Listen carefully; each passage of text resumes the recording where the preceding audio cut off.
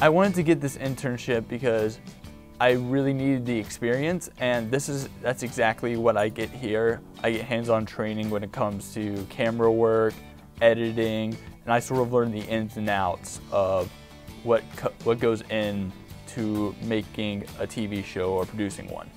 I've been researching and producing documentaries, and in the process I've learned not only about how to put a short-form documentary together and how to research it, which I think is kind of a challenge, but I've also learned a lot about South Carolina history. It was a wonderful experience. I got to work with the Your Day radio program up in Clemson University, and I didn't know how I was going to fit in at first. I'm an English major, so I really had no audio experience, none of that. So it progressed to where I started running scripts for the show, and that was a really good experience, just learning just like the parts of a radio show, how the radio show is set up. I've gone on a couple shoots, and those have been really interesting. By watching, I've kind of learned some of the behind the scenes things, how you shoot certain angles and what actually goes into making a segment. I never thought I would be doing my own stories, creating my own storyline, going out there, shooting, editing, and then seeing my work done on TV or on the web.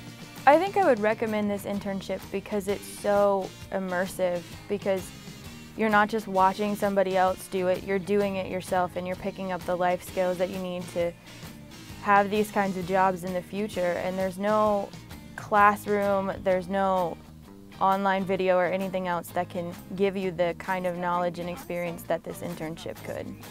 I'm your host, Eva Bennett, coming to you from the studios of South Carolina ETV.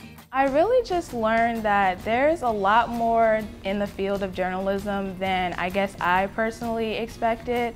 A lot of the television shows and kind of different things that I've seen were really just strict journalism based, and coming into this it was more laid back, and there was a certain style of journalism that I had to kind of break out of in order to fit with the Palmetto Scene type of style. So it was really interesting to kind of break out of that and try something new, and I really enjoy it.